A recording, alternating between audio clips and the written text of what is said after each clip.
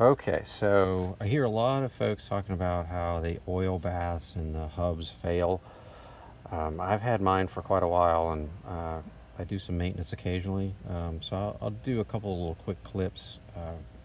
I hear a lot about them failing, but I never hear a lot about why they fail. I'm not quite sure then why what to look for how to prevent the fails. But I know what I do, and I'll just share you at least share with you how the components are put together and what I do to keep them clean and freshen them up if they get a little cloudy, indicating some water intrusion and that sort of thing. So these are the major components in the hub and the oil bath. I guess I forget what they call this tip, but anyway, so this is the main casing. This is a 2.3-inch size, I think it is, on the outer diameter here, and this is the spring that goes inside. This is the little casing, or the glass, or if it's actually plastic tip that goes on the inside, through which you're able to see the oil level. And also these are supposed to move in and out with any pressure changes inside of the cavity. And so it's recommended, and I always try to get every bit of air out to prevent or to minimize the amount of movement that has to take place with the expansion contraction of the fluid. Now, air is going to be much more dramatic in terms of expansion contraction, so that's why they don't want any air inside of this oil bath. It minimizes the amount of movement, therefore reduces the chance you're going to have a leak. So you try to get all of the air out to limit the amount of expansion and contraction that this has to slide in and out to compensate for. So I'll show you putting this together. I got to put another oil O-ring on here. I don't know if I can do it with one hand, but I'll try. So this goes on here. It's got 2 oil rings, at least on this version I have. And I bought some new ones, and I think they're exactly the same way. So these are not new O-rings. I don't even know where to get them exactly. So I'm just using what I have. They're all nice. They're still nice and supple, and they're bulged out well above the edge. So they're going to do fine in terms of sealing still. At least I believe so. And I'll monitor to make sure.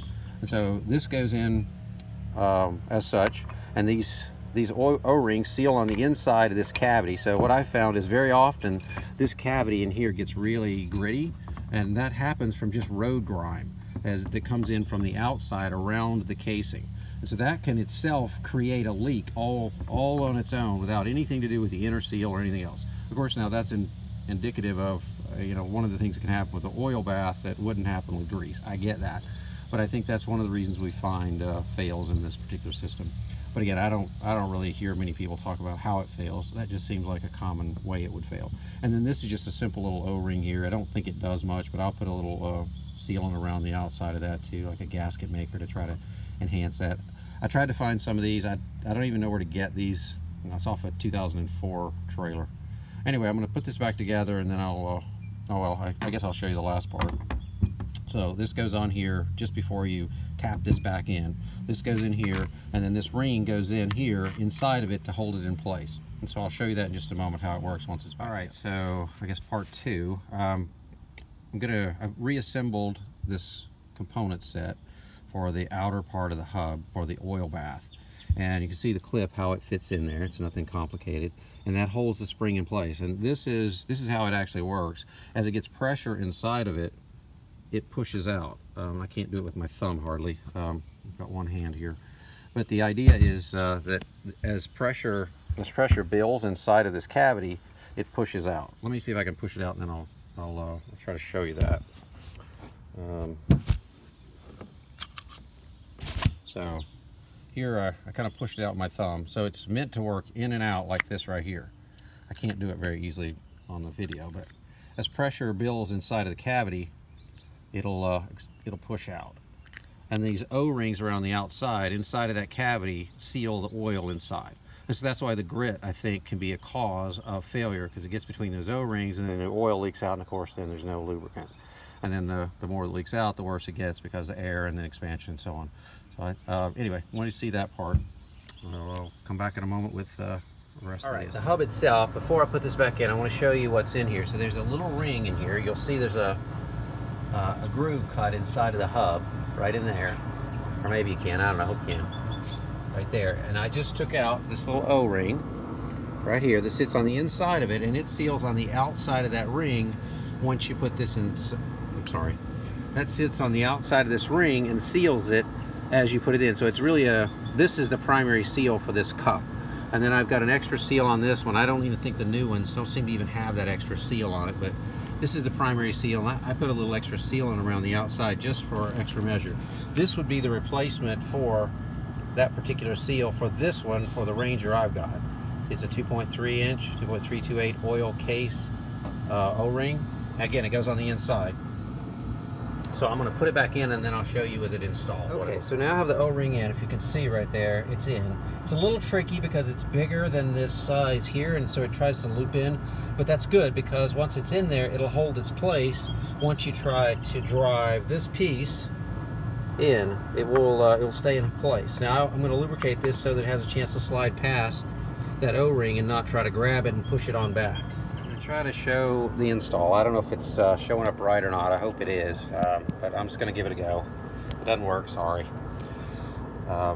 So here goes. I'm just going to lubricate the tip, and I always use this kind of oil. This is exactly what Ranger Okay, so I mentioned 50. in my original video that there's no additive in this oil. There is additive. There's some really good additives in this oil. It's just that there's no viscosity improver added. That's why it's a straight 50 weight, but it's still a very good lubricant, and it is recommended by Ranger. It's still performing pretty darn well as an oil. It's just indicative of a leak, so something you probably want to take care of. All right, so I'm going to lubricate this edge here before I try to put this on. So I'm just going to make sure that's nice and slick. I think we're good here, but I'll make sure. Ian's wiped them down a little, but hopefully I'm good enough. And then I got a rubber mallet. I'm going to use that to tap this in place. I have a new one of these, but I don't think I really need it. So I'm just going to take it and go slowly while it's going till it seats. Okay, now I'm seated. There it is. Now, all I'm going to do now is start filling this with oil. And I've got a couple extra quarts of this. It's kind of expensive, but at the last bit, when I put the last bit in, sometimes I use a syringe to do this. But anyway, here's what I do, just to hurry it up. It's still a little bit hard. Kind of messy, but I don't care. It's just a little oil. Doesn't require much anyway. Okay, so got to go slowly a bit here. Again, you can't push in on this, but this thing comes out naturally with pressure on it. And I'm just gonna, if I slow down a little, I think it'll go a lot faster in terms of the filling process. You get in a hurry, it sort of jams up the hole, fills it full of oil, and backs out. I'm just gonna see if I can try the slower method and keep it, going in there.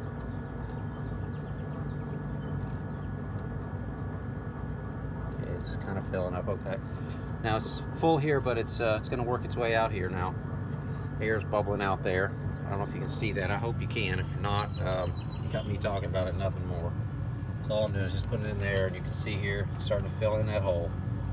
I'm going to go ahead and stop the video, and then I'll come back to it once I got it mostly full.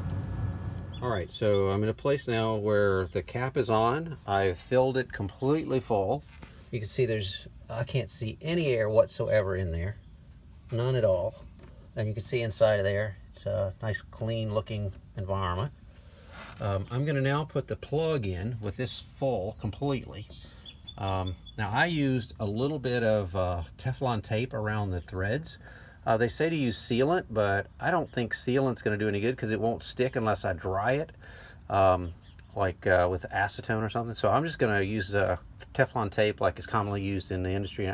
I've used this stuff in the chemical industry, and it works wonderfully. So I'm gonna use Teflon tape around the seal, and then I'll snug it up a little bit.